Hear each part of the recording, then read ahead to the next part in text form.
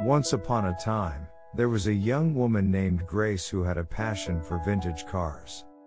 She loved everything about them, their curves, their classic lines, and the way they smelled. So when she stumbled upon a dusty old Mustang in a junkyard one day, she knew she had to have it. Despite its rusted exterior and battered interior, Grace saw the beauty in the car's potential. She worked tirelessly on it, sanding it down, replacing parts, and giving it a fresh coat of paint. It took months of hard work, but eventually, the Mustang was ready to hit the road. One sunny afternoon, Grace took her beloved Mustang out for a spin, cruising down the highway with the wind in her hair and the radio blasting. She felt like she was on top of the world until a stray rock flew up from the road and cracked her windshield. Grace panicked. This was not a part of her plan. She had made a poor job of hiding the damage, trying to cover the crack with a piece of tape, but it was still visible.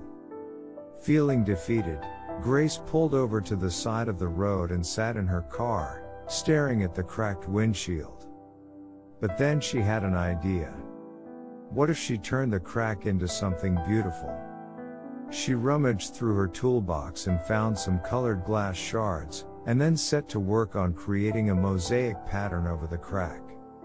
It took a few hours, but when she was finished, the windshield looked like a piece of art. Grace was thrilled with the results.